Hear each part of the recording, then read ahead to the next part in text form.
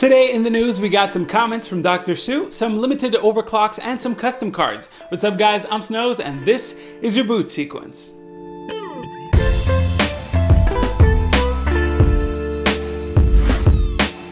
We've heard a lot of rumors lately about Navi. We've heard things on the low end like the Navi 14, aka the RX 5600 and 5500, and on the high end with Navi 20 or Navi 12, but we're not getting anything from AMD right now. At least we weren't until now, sort of. In a recent Q&A with AMD CEO, Lisa Su was asked about the high-end market for Navi and the mobile 7nm chips. What we got was a very vague confirmation of what we already knew. She said, and I quote, "I would say they are coming. You should expect that our execution on those are on track and we have a rich 7nm portfolio beyond the products that we have currently announced in the upcoming quarters." So basically, Big Navi is on track. If we look at the roadmaps and we assume that the high-end cards are 7nm Navi and not 7nm plus next gen, then the RX 5800 or 5900 or whatever it's going to be called should make an appearance by the end of this year. Being on track for AMD is a pretty good thing. Navi was teased for the first time back in 2016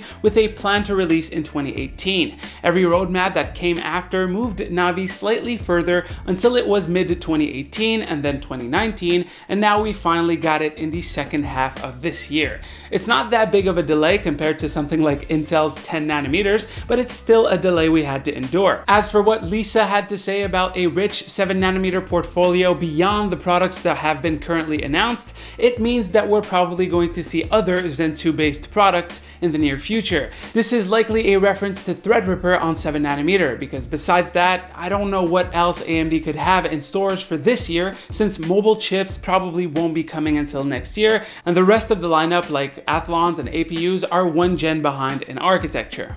Moving on, let's talk custom RX 5700s. So there's going to be a lot of them, but one thing that hasn't really been talked about is overclocked models. How are they going to perform compared to reference? Well, I spoke to some of my contacts and apparently AMD has made some changes to the BIOS editor used by AIBs. Those changes make pre-overclocked cards harder to achieve. All it seems AIBs will be able to change is the power limit, which allows for slight overclocks on the base and game clocks. But there seems to be a limit on the boost, which means that the 5700 will be stuck at 1725 MHz max and the 5700 XT will be stuck at 1905. We saw those exact specs on the Azeroth Challenger where the base and game clocks were changed, but not the boost clock. For all I know, AMD might be planning on upgrading that editor to allow for more tweaks, but from the information that I received, it's not there yet. We might have to wait a little bit longer to have truly overclocked cards. Speaking of custom cards, you guys really went in on the Azeroth Challenger when I brought it up last week. To me, it looked like a cheap but still custom card, but you really did not seem to like it in the comment section. Now we have one from XFX, and I wonder how you're gonna feel about this one. Personally, I was a big fan of XFX's design back in the 7970 days, but then they started to take a weird turn with their GPUs. Now this Navi one, I don't know, I don't like it. First of all, it's a 2.5 slot design, a little chunky for my taste, but some like it. What I really don't like is how the front looks like the cheapest thing. It's all plastic at the front with some really weird accents in the design. I mean, what the hell is this? It looks like the card is asking us to kill it. But the rear does look a little more premium. It gets a nice backplate with the XFX logo cut out. It's a downdraft cooler like most third parties, but it also feels like the card might choke on its own shroud. This is too closed up for proper airflow in my opinion. What do you guys think? Leave your roasts down below.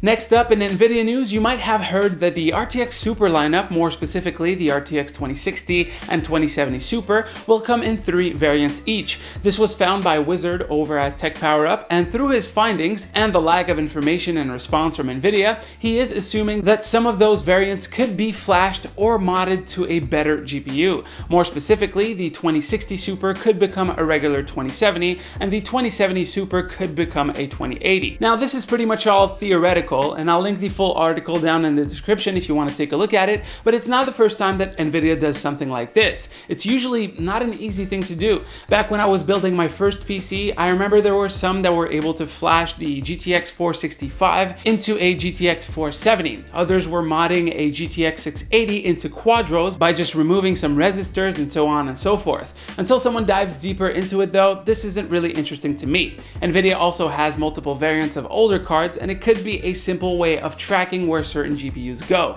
For example, if one variant has more RMAs, then maybe there was an issue with manufacturing.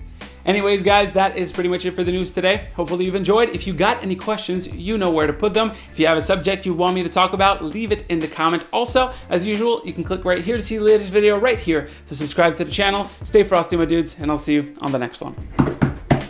Now I'm about to go see Eber and Dimitri. You might see it on the next video, you might not. I don't know, but yeah.